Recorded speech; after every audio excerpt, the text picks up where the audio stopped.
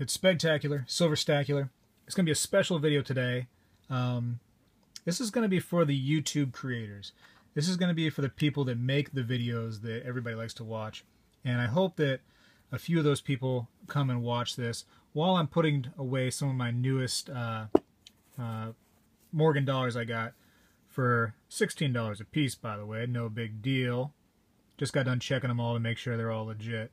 But I just want to say that I've been watching a few videos lately, and by a few I mean like daily I'm watching these videos.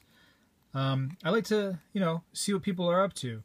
Just like, when people come watch my videos, they like to see what I'm up to, I would imagine. Or maybe to get some advice on things. And that's where I'm having some issues, is that, when people need help, they come to the internet, because the internet's just this wealth of knowledge just at our fingertips, and it's so easy to access for anybody, young, old, whatever. They can access the internet and get information like crazy.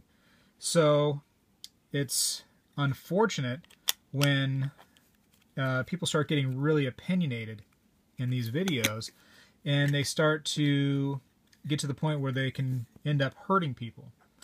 So one example that I'll give you is the person that says, silver's going to $1,000 and here's why. And that's all opinion, and it gets to the point of being kind of ridiculous. I hope that they don't believe that, but you're going to have people that want to seek out advice, and now they're going to believe your advice based on some just random numbers that got thrown into this mix. It's unfortunate. We need to take a step back as these, as creators of these videos, and realize that our audience sometimes is seeking advice, because they're here. Like when my washing machine stops working, I don't want to pay, some guy. So what do? I look on YouTube. My car stops working.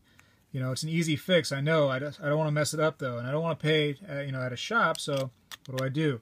I go to YouTube and I get that information. Somebody wants to start investing, and what do? They go to YouTube and they type in silver investor or whatever, coins, blah, blah, blah. And sometimes this stuff that's popping up is going to be that poor information. Again, you can't just say whatever you want, and with some little silly disclaimer, somewhere saying that these are my opinions, blah blah blah. Just I would recommend, and of course I can't make anybody do anything. Who am I? I'm just spectacular, silver-stacular. But I would recommend to any of us creators out there to kind of just take a step back and maybe think before we say. Don't just say anything we want. Think a little bit before we start making these videos.